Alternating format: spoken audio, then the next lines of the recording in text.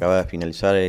la reunión con el cuerpo delegado y comisión directiva. Esta reunión fue para definir los pasos a seguir,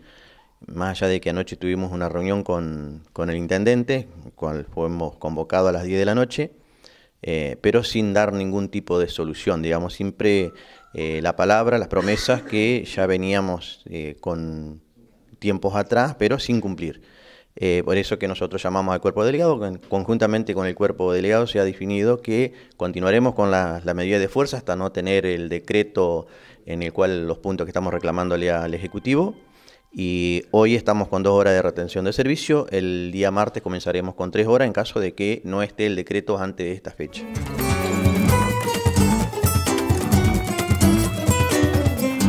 Palabra del intendente, lo mismo que ya nos había dicho en una reunión anterior, que sí se iba a solucionar, pero no se solucionó, por eso es que llegamos a este tipo de medida.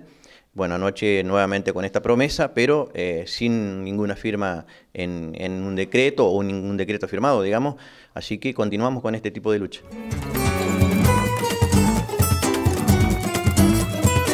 Una situación a la que no queremos acostumbrarnos con este Ejecutivo, donde se compromete verbalmente a dar ciertas soluciones y que pasado el tiempo no cumple. Vemos que con otros sectores, con otros gremios por ahí accede a brindar solución, pero APS, que es un gremio que siempre ha defendido la carrera del empleado municipal por sobre todo, siempre queda relegado y hasta el momento no hemos tenido solución a lo que venimos reclamando desde el año 2016 en las paritarias de septiembre, firmadas en septiembre y ratificadas en marzo del 2017, y hoy día seguimos con la instancia cerrada de paritarias sectoriales, donde íbamos a discutir temas como adicionales, pases a planta, orgánicas,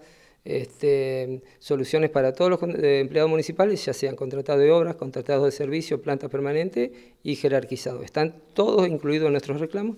y que siguen pendientes de resolver. Nosotros por eso hemos decidido profundizar la lucha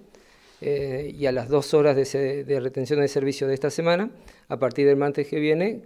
agregaremos una más, siendo 3 horas de retención de servicio a partir del martes que viene, con una movilización el miércoles.